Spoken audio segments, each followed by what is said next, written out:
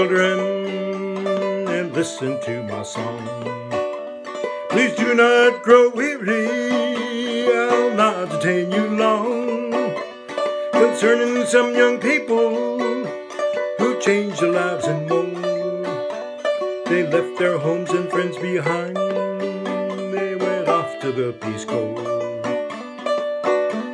I was standing down in my hometown in 1963 when a well-known famous young president come a-walking up to me, said, "How do you do, young feller?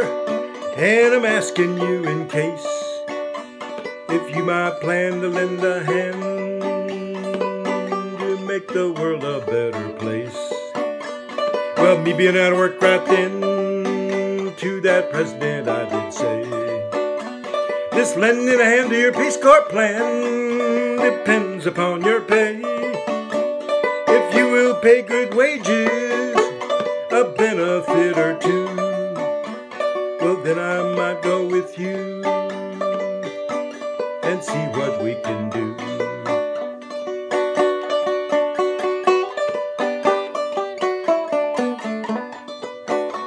Well, the wages ain't to brag about, and the benefits are few.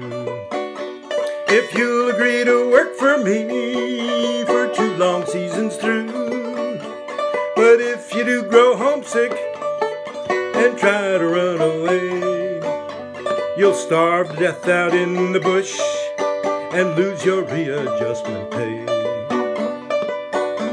Well, with all this flattering talking, he signed up quite a few, some 10 or 12 in number, a wild and diverse crew.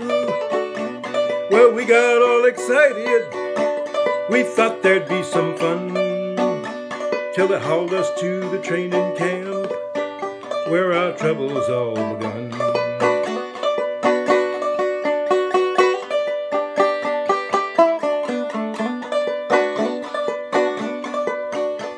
They told us all the rules and regs and the cultural things to do.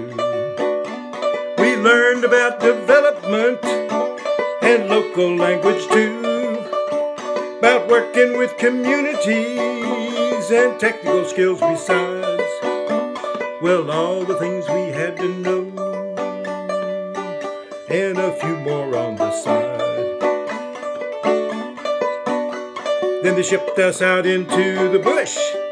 They said, "We'll see you in 2 years." We went off to some far-off places, the names you'd never hear.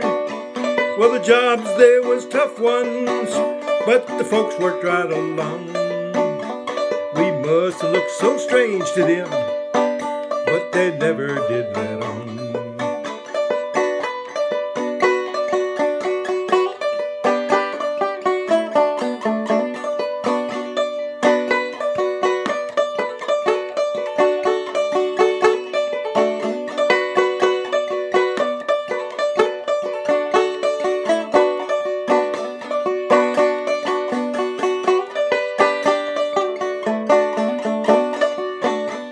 A teaching and a mentoring and a working with the youth, with rural folks and villagers and farmers co-op groups, malaria nutrition, well construction too, clean water sanitation, there was plenty there to do.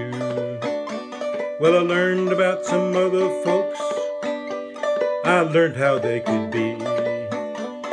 I learned the things we all could do, working as a community. I learned some skills and new ideas, like patience and diversity. But most of all, I learned to serve more people than just me.